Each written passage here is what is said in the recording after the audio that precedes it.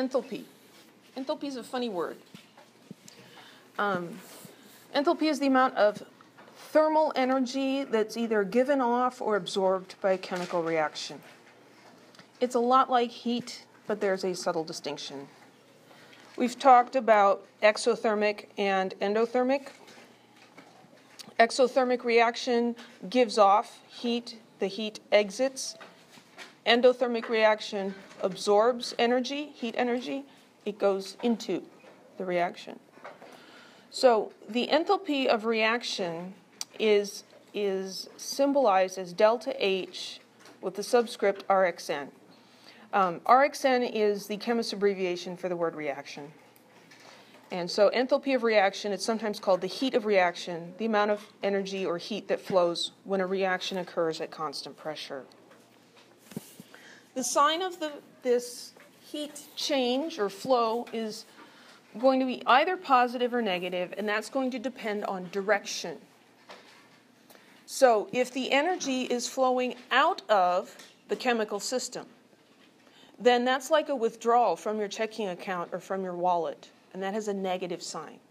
I have negative feelings when money leaves my wallet. When money comes into my wallet, I feel positively about that, right? So energy flowing into the system is like a deposit, and that's a positive sign. In an exothermic reaction, like we mentioned, energy is released. So we can draw an energy diagram. Here, as we go up on the screen, energy is increasing. In an exothermic reaction, the reactants start out with a high amount of energy. They release some of that energy into the surroundings, and the products now have lower energy because the wallet has lost money. So the reactants were high energy, high money, the products are low. Delta H is negative because energy left, money left the wallet. This is an endothermic reaction. It's absorbing energy from the surroundings.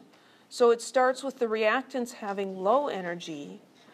The energy change is positive, money's coming into my wallet, and then the products have higher energy. The products are richer in energy than the reactants were. If we look at the combustion of methane, which is the main component of natural gas, methane reacts with oxygen, forming carbon dioxide and water. We've learned to recognize that as a combustion reaction. And here it's saying the heat of reaction, or the enthalpy of reaction, is minus 802.3 kilojoules. This negative sign tells me that the energy is leaving the reaction, going into the surroundings. As someone on the outside, as part of the surroundings, I feel that heat coming out. You get your hand too close to this reaction and you're going to burn yourself. This is an exothermic reaction. This amount of energy depends on how much methane burns, right? If you have a tiny little cylinder of methane and it burns, it's going to give off some heat. If you have a giant tanker of methane that catches on fire and burns, it's going to give off more heat. So the amount of energy that's released depends on how much stuff is reacting. So by convention, if I associate this with this chemical reaction, it means that this amount of energy is given off for the molar quantities in the reaction. For 1 mole of this, 2 moles of that, producing 1 mole of this, producing 2 moles of that. So there are conversion factors or unit relationships between this number and the equation. And I don't remember if I'm supposed to write these now, but I'm going to anyway, because I can. So we can say things like there's 1 mole of methane per minus 802.3 kilojoules of energy. Minus 802.3 kilojoules, I left off the 2, that's no good. Minus 802.3 kilojoules of energy is released for every 2 moles of oxygen that burns. So I can relate this to any of those. Any questions?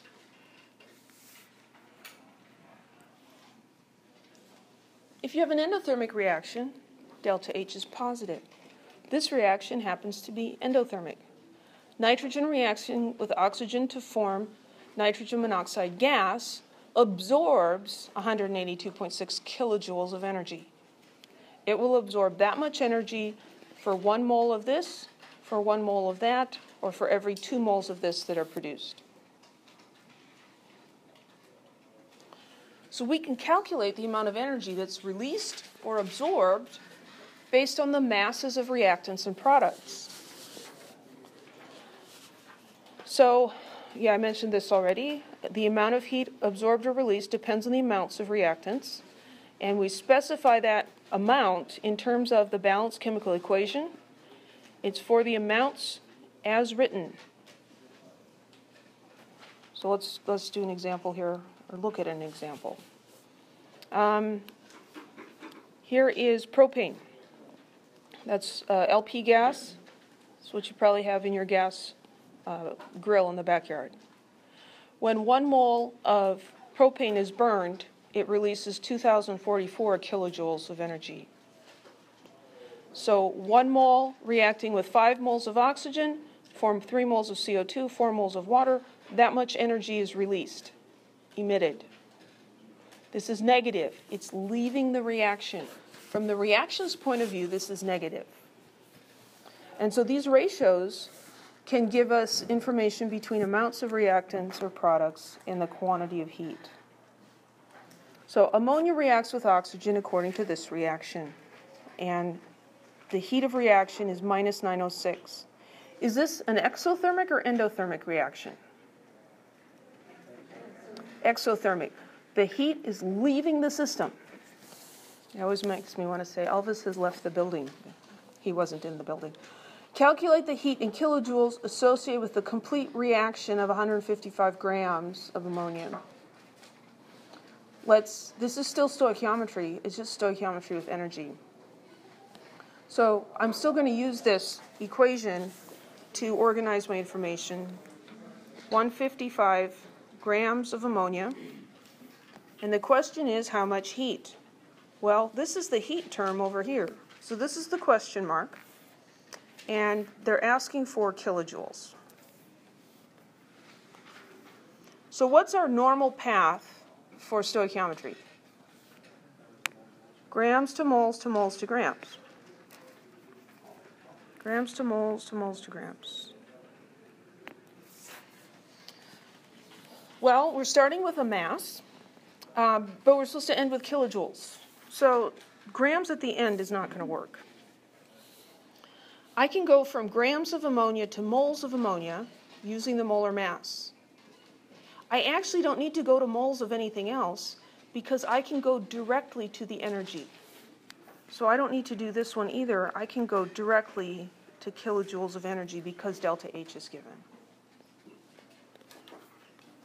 So 155 grams of ammonia. I'm going to figure out how many moles of ammonia that is.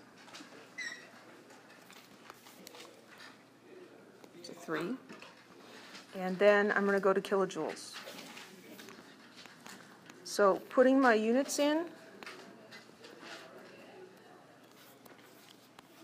and then grams of ammonia down here.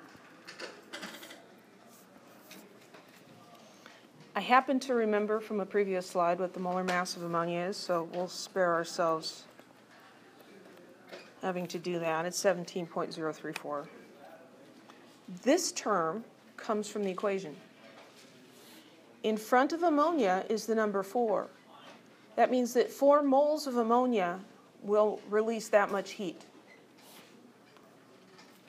So 4 moles of ammonia, and then this is minus 906 kilojoules.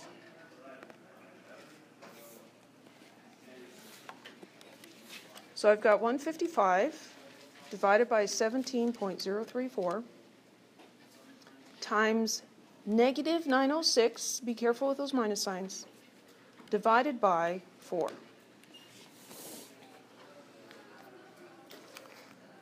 So my calculator is showing me minus 2061.025. The unit is kilojoules. How many significant figures should that number have? 3. This number has 3. That number has 3. Those are whole numbers, but that does not mean they're exact counting numbers. So I should keep the 2, the 0, and the 6. And if I'm going to round this, I need to be careful because I'm rounding in the tens place. I'm rounding to the nearest 10. I can't call this 206. It would be minus 2060 kilojoules. Better, put it in scientific notation first, and then round it off. So the heat associated with this reaction is minus 2.06 times 10 to the third kilojoules.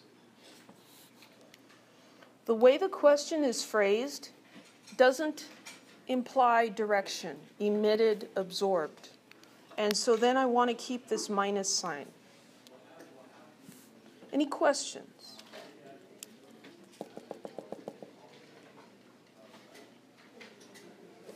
Let's try to... Yeah, we can do this. So here's another one. What mass of butane in grams is needed to produce this much heat? So over here, I want to produce 1.5 times 10 to the third kilojoules of heat. And the question is, what mass of CO2, no, what grams mass of butane? Okay, this is the butane. So grams, question mark. So this one's backwards, isn't it? I've got this amount of heat, and I'm trying to go over here. So I'm going to go from kilojoules to moles and then to grams. I'm going to do this quick because we're running out of time. 1.5 times 10 to the third kilojoules. I'm going to convert to moles of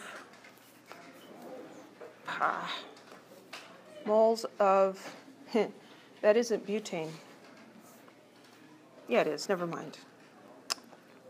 Oh, I think I need a vacation. It's only Tuesday. I need a vacation from my weekends is what I need.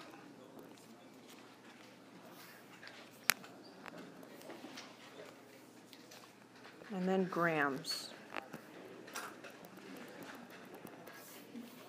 And moles down here. So I make sure first that all the units cancel out. I can relate this number, the 2658, directly to any of these as molar amounts. Do not be disturbed that there's a fraction there. It's okay. 4 moles of this will release that amount of energy. 4 moles is going to give us minus 2658. And then here, I need the molar mass of butane. 12.01 times 4 plus 10 times 1.008. Well, that's wrong.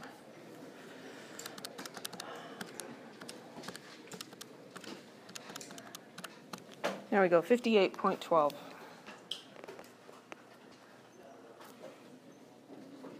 So 1.5 EE3 times 4 divided by negative 2658 times 58.12. My calculator is telling me negative 131 grams. Does that seem a little odd? Can you have negative mass? No, only in science fiction books. Well, what's up with that? These signs indicate the direction of the energy. Okay? So here, what mass is necessary to produce that much energy?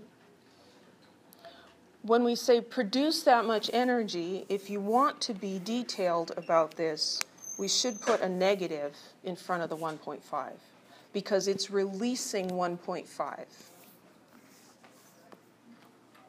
And so then we'll end up with positive 131. The tricky thing about the sign and energy is sometimes you have to ignore it, and other times you really cannot ignore it, and so that can be confusing. This would be rounded to 130 grams. Now just one more thing. In the homework, this has to do with the sign. A lot of times they just want the number because they're using words to express whether it's being absorbed or removed. So they'll say, well, what mass of butane is needed, or what amount of energy is released when this happens? And if you put the negative in the answer box, it'll count it wrong. I don't really agree with that, but that's what it is. It said released, and so then you don't need the sign. So you just leave the sign off.